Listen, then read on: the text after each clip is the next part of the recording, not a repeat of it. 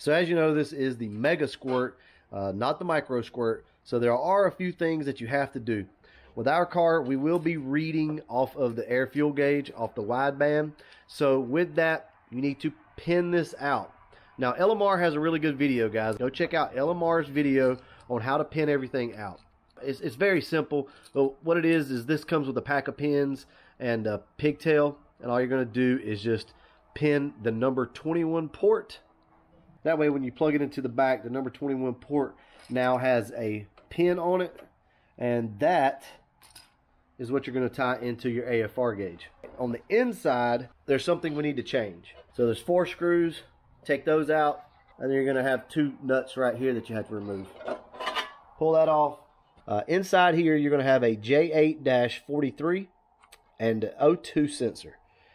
So what you're going to have to do is take this out right here. Originally, it is set up on the O2 sensor and J8-29. Now what we want to do is change that to J8-43 and O2 sensor. So you're going to have to jump this over to that side. And all that's doing is telling the computer that we're going to be reading off of the driver's side instead of the passenger side. It probably doesn't matter, but that's the way LMR did it. That's the way I'm going to do it. Oh yeah, by the way, I got my brother over today. So he's helping me out with this. We're about ready to go ahead and put everything in the car. Really, the only thing we got to do now is wire the one wire up temporarily from the wideband. Probably just run a vacuum line through the door for right this second. Make sure everything's good and see if we can get this thing to fire off. Guys, this is really simple to do. It's pretty much plug and play. And I'll get back with you in just a second. The final step is just make sure that you put your vacuum hose on. They supply that. So you got a nice long roll of it. And what you want to do is come in, they supply you with a T. So just come in somewhere along one of your vacuum lines, put a T in it. For right now, we're not going to run it through the firewall. We're just going to hook it up, run it through the door of the car. We want to make sure everything works. I'm just going to run it around like this. And eventually, probably tomorrow, we'll come in and make sure everything's good. All right, so right now, all you got to do is just screw your plug in just like you would on your factory computer. Your signal wire goes to your AFR gauge. You got a port right here, and that's where your vacuum line is going to plug in, guys. That's it. So we should be ready to try to start it up. So what we're going to do is go ahead and try to start it up and just see if everything will work. Cross your fingers, guys. Fuel pump, come on, that's good.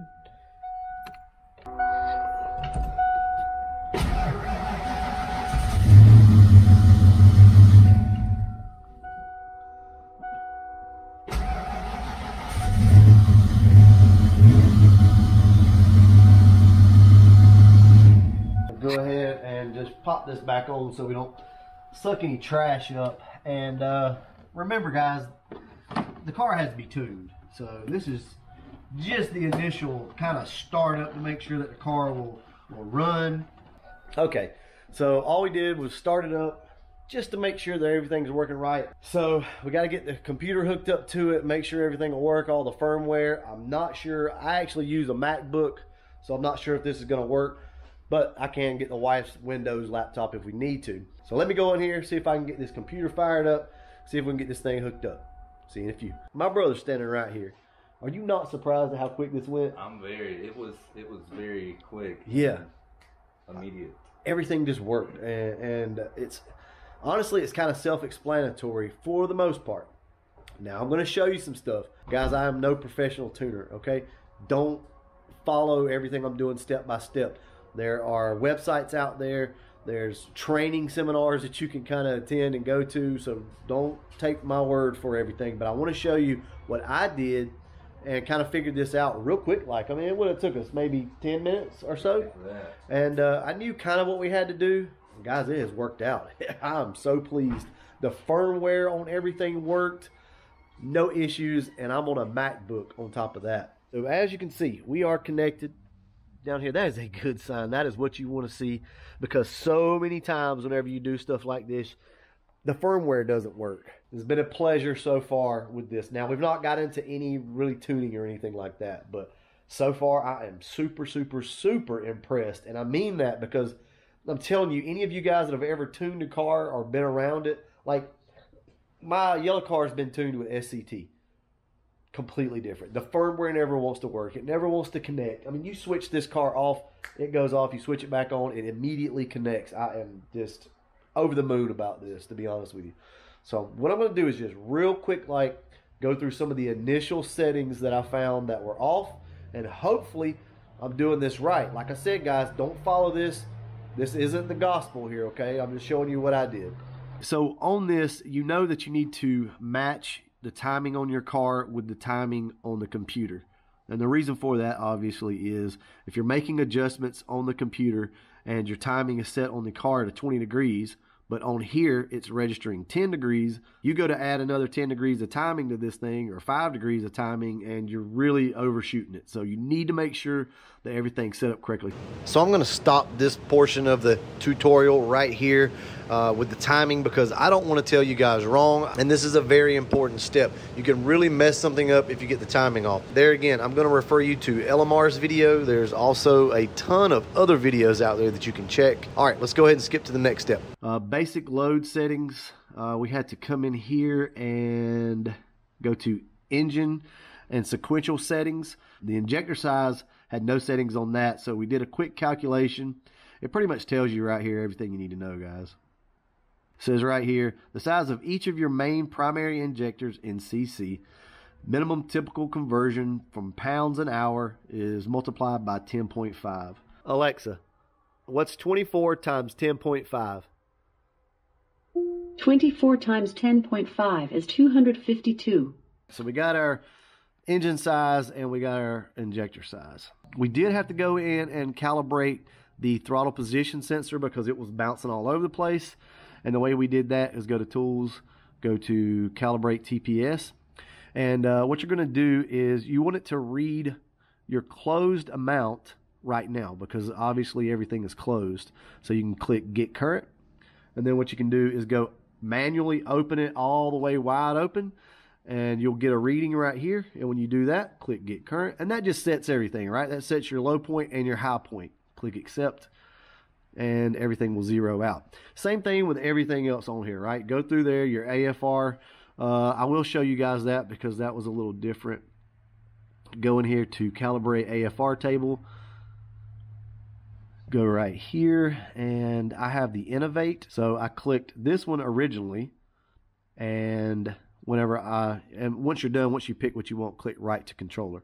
So when I did that, the AFR was completely off from what it was reading in the car. So I tried the other one, worked out good.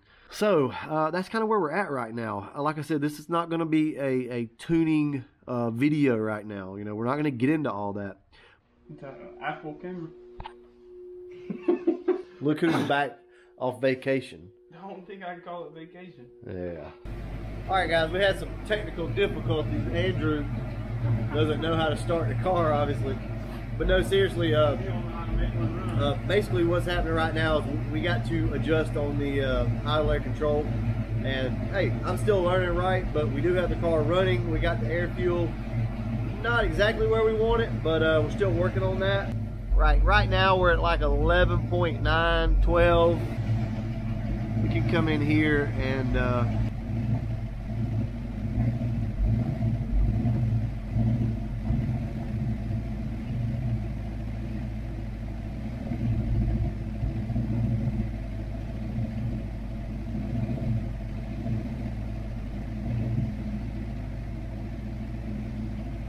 this might turn the car off when I do this. We'll have to see.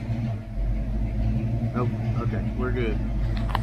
So, as you can see, the car already changes tones just by changing a few of these. So, basically what it's doing right now is interpolating in between all these cells. And we are up to, we're actually a little lean right now. We're at about 14 to 15. So what I'll do is just come in. On idle, you really can play around with this.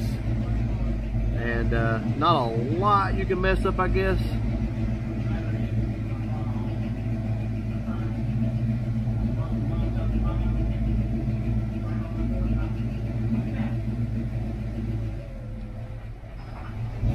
Oh yeah, that was a big change. The car needs to be adjusted out a lot better than what it is right now, obviously. I know a lot of you tuners out there are like, oh my God, you don't know what you're doing. And you're right. I have no clue. But we are learning. But we are learning. Andrew's here to save the day.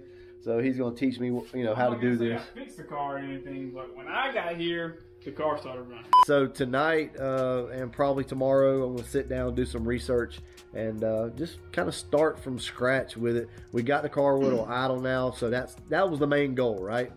We're not taking it down the road. We're not trying to drive it because at this point, I don't know enough about what I'm doing. But you do have to get the car to run under its own power. So we got that. I'm pretty pleased with it. So I guess this will be like the initial, like first startup type stuff. And some of the stuff that I showed you earlier absolutely works. I'm going to refer you to LMR's YouTube page because they've got a bunch of stuff on this. We actually had to watch it earlier tonight. And they've got some really good tips to get you started. And from there, we're just going to see what happens. I'm not going to come out here and just start punching numbers in and saying, hey guys, this is what you do. I'm going to research it, make sure it works, and then I'll let you know. What? What, man? I didn't say anything. Andrew comes back and the jokes start immediately. All right, guys, I think that's going to wrap it up tonight. But anyway, we'll be back hopefully with some more insight on this and how to tune a car. Before it's all said and done, Andrew might actually learn something. And as always, I will learn you something. thanks for watching.